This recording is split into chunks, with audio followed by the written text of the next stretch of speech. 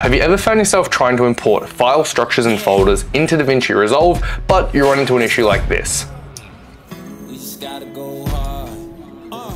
We grab our folder, we drop it into our media pool, and our beautiful file structure is completely gone, and we're left with all of our clips sitting there completely unorganized and missing that sweet, sweet layout that we spend so much time organizing and curating. Well, turns out there's actually a super easy way to get around this, and when you actually learn it, it makes a lot of sense why it works like this. In DaVinci Resolve, when we want to make a folder, it's referred to as a bin, and what we normally do is right click over here and click new bin. That'll allow us to type whatever we want, and inside of that we can have our own file structure built out. Now, rather than going through and building these custom for every single folder that you want to drop in, it's very simple to think about the media pool referring to clips inside folders. The bins section over here refers to our file and folder structure. So all we actually have to do to copy those over is go back to Finder, grab our files and drag them, instead of into our media pool, directly into our bins section. To be fair, I probably actually picked the wrong files to do this example with, because I think there is around 1.5 to 2 terabytes of footage there, and I'm pulling this directly from a NAS. So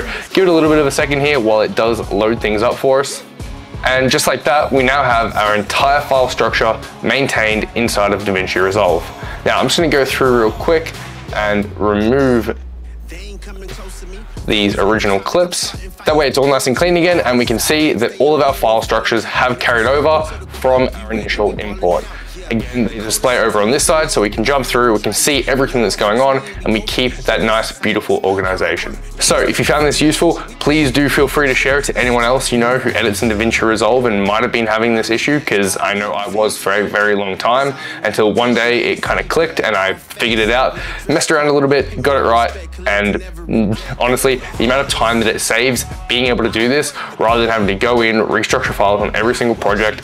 I know it might be minor, I know this might be something that everyone already does and already knows, but in case you didn't, this is how you do it, and hope you enjoyed. Feel free to let us know as well if there's anything else that you've been struggling in DaVinci Resolve that you'd like us to cover, and if you've ever wondered how you can stop a song at any point in time smoothly, or transition between multiple songs in an edit, we're going to be doing a video on this shortly, so check it out, and it should be pinned up here when it's ready to go. Might be that side, might be that side. Still getting used to this.